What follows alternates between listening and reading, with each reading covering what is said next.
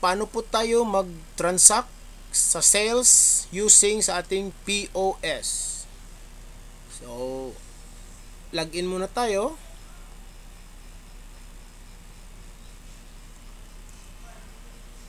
Username and then press enter, and then password.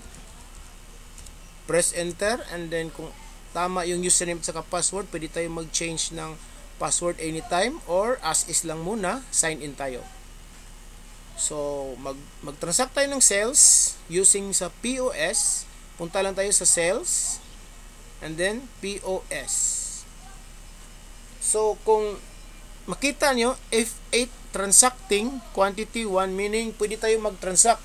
So,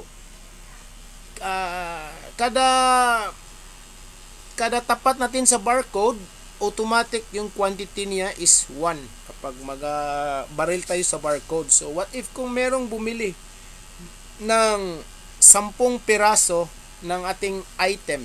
So, first, kung 10 piraso, mag-type po tayo ng 10 or 10, and then press enter. Nakita nyo yung quantity nag-change ng 10, and then barilin natin yung ating quantity, yung ating barcode. So, barilin natin. Yun. So, nakita natin yung milk natin, yung quantity is 10, yung price is 35, so yung total niya is 350. So, babalik siya ng quantity 1.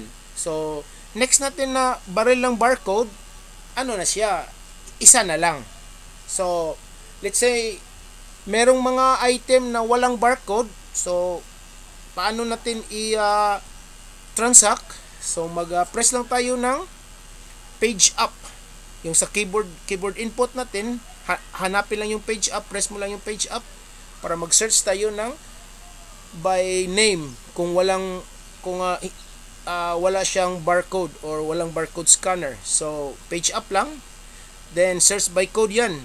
Ito, search by code. Kung mag-search by name tayo, page up pa rin. Isang press ng page up para mag-transfer na search by name. So, example, search by name. Mag-search ako ng juice. Kahit J-U-I lang. And then search. So, meron akong orange juice. So, select ko lang. Select. And then, dalawang enter. 1, 2. So, nag-transact ako ng isang piraso ng orange juice. So, ito na yung ano natin. So, next. What if kung meron pa ring item na walang barcode? So, mag-search pa rin ako. Page up. And then, page up pa rin para mag-search by name. And then, type ako ng sample choco. Choco. Enter. And then, enter. Enter pa rin. So, meron na siyang isang choco. So, what if yung orange juice nag-change ng quantity? So, sabi nung orange juice pala is 5 piraso. So, i-select lang natin yung orange juice using sa ating arrow up sa keyboard. So, arrow up. And then, press tayo ng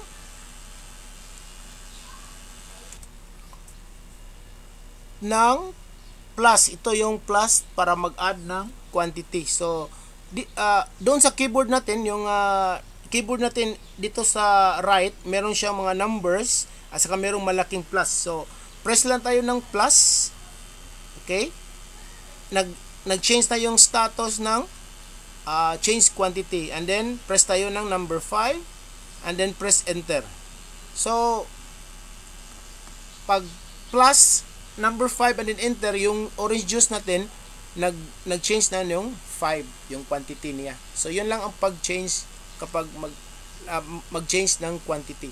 So, kung wala na, okay na. Mag-press na tayo ng enter for tendering. So, tingnan natin yung status.